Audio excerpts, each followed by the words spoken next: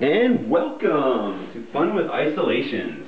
If you're not familiar with an isolation, it's when you take any fixed point on the staff, usually the end of the staff, and hold that as the center of your circle, and you rotate the rest of the staff around that point. So something like this. Now usually it's done in basic form in split time with two staves. So you get this kind of kayaking motion here.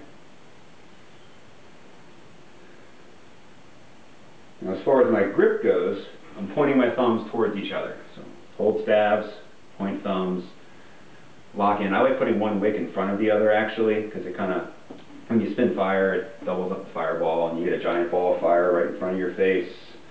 And it kind of lights your face up in the dark, and audiences like it when it looks like you're about to hurt yourself. But don't. You can take this, and then with pretty much like any other spinning move, you turn your body 180 degrees.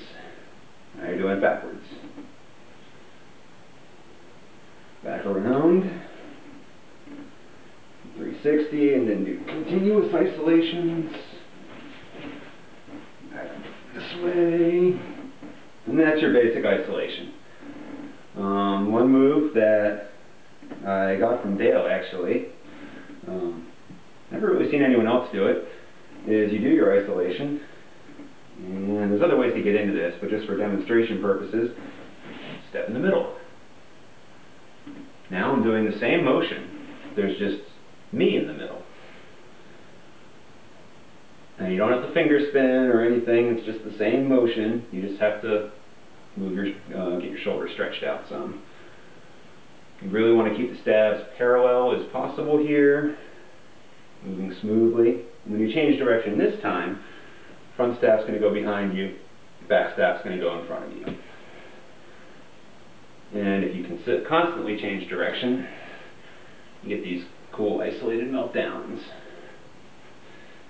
And again, you can take this 60 back to here. Now you can take this, go the extra step, put this staff totally behind you. Now I'm doing a one beat waist wrap. It's this side, over here. What I think looks cool with this is if you add the extra beat. Let me get back here. So now I'm going to take the front staff, I'm going to bring it to back wall, take the back staff, bring it to front. I am finger spinning the back staff to get this to work, but then you can end up doing these. Switch sides. So as you go to each side, the staff that's behind is going to be finger spinning. You can start facing backwards so you can maybe see what that looks like. Front, extra beat.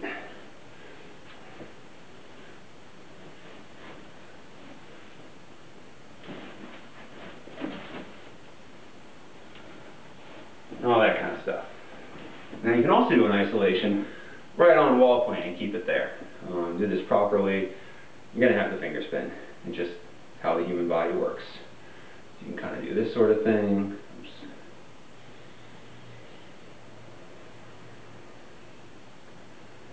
Oops.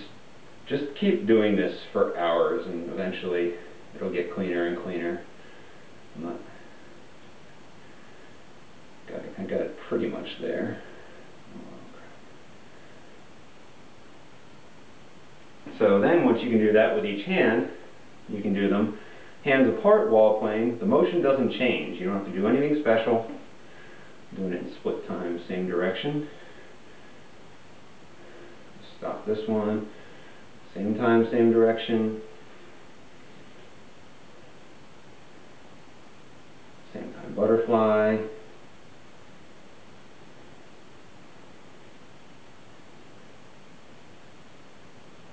Split time butterfly.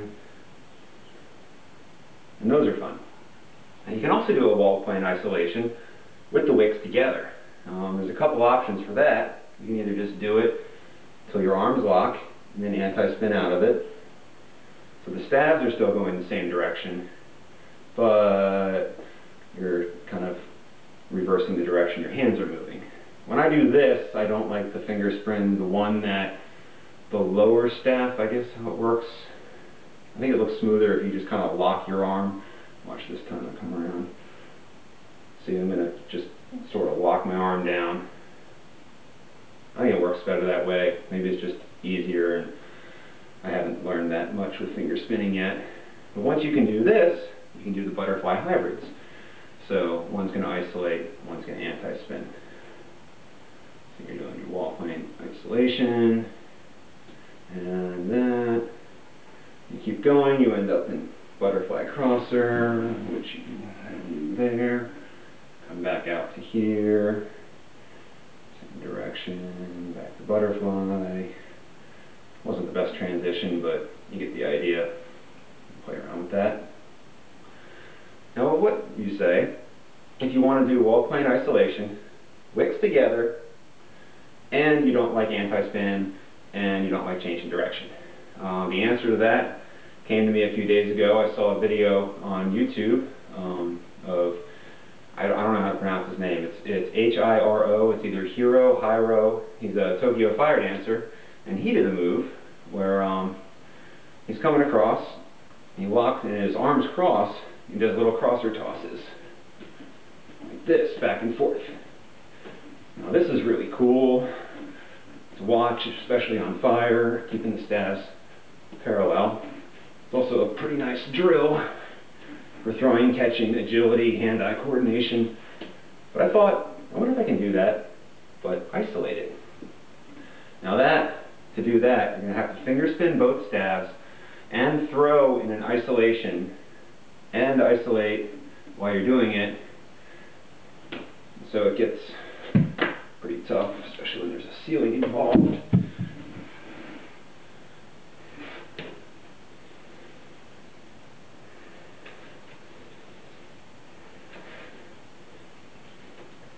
Not quite there yet on this. This is the idea. And that's about all I have for you. Thanks for watching. I'll see you next time.